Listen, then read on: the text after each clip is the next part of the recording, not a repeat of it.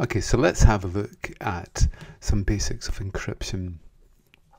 So what we're going to have a look at in this part is public key, private key, and hashing methods, and we'll see how they're used together.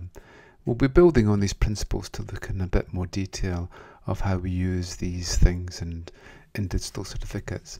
But for just now, here's Bob and there's Alice, and unfortunately we have Eve in the middle. So Eve is our intruder. She is there to be able to try and breach the confidentiality. She's also there to try and spoof.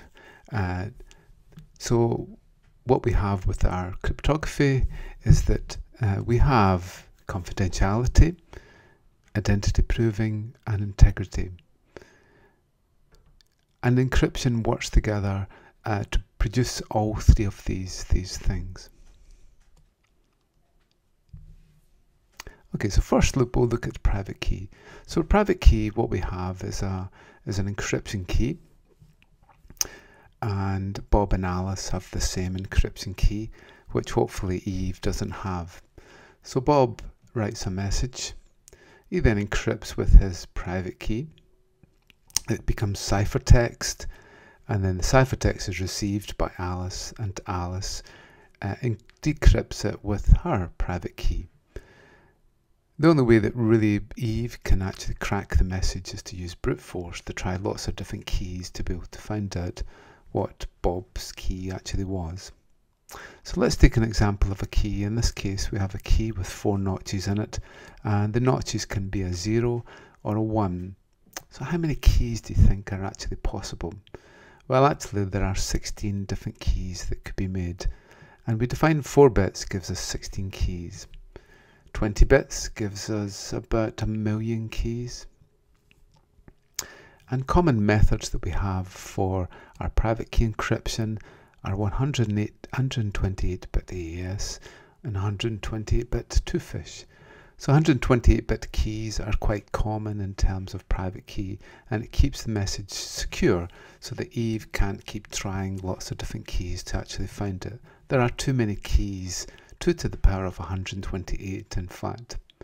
We might also use 256-bit keys to make it even more secure.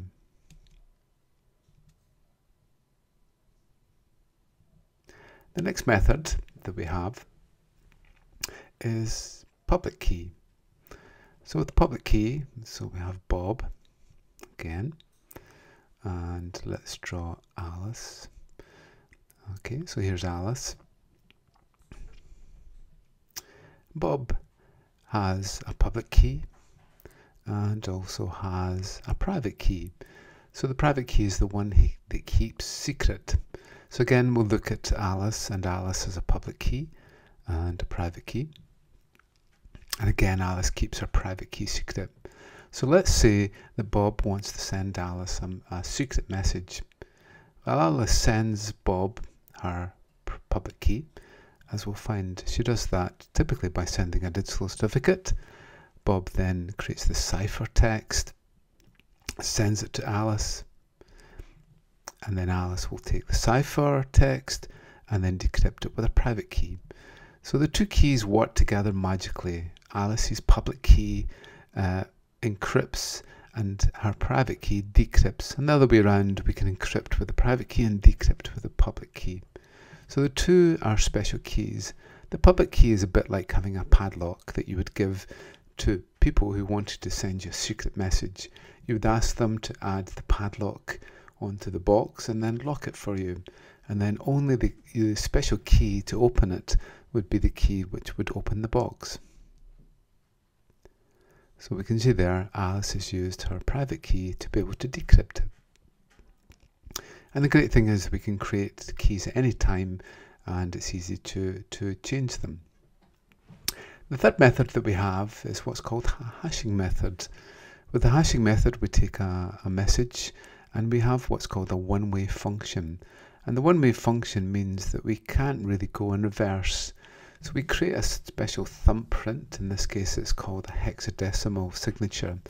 So for the word hello with a capital H and lowercase e, lowercase l, and lowercase o, we produce this hex signature. Common hashing methods are MD5. MD5 is 128 bits long. Every time we create a hash with a certain method, it's always the same length of hash. It's got 32 characters in it. SHA-1 is another method, 160 bits, 40 hex characters. And SHA-256, which is 256 bits or 64 hex characters. No matter what data that we have, we'll always produce the same length of hash signature for a certain hashing method. These days MD5 and SHA-1 aren't really used that much and have been seen to be fairly secure. We'd use SHA-256, SHA-5112 and so on. The other methods that the other encoding method that we'll see for hash signature is what's called base 64. So base 64 you will identify often because it's got upper and lowercase letters, and also typically it has equal signs at the end. Okay, so there's the two different types. We have our hexadecimal sequence. Hex is values 0 to 9 and then A to F. So you'll only see those values. And base 64 has these equal signs.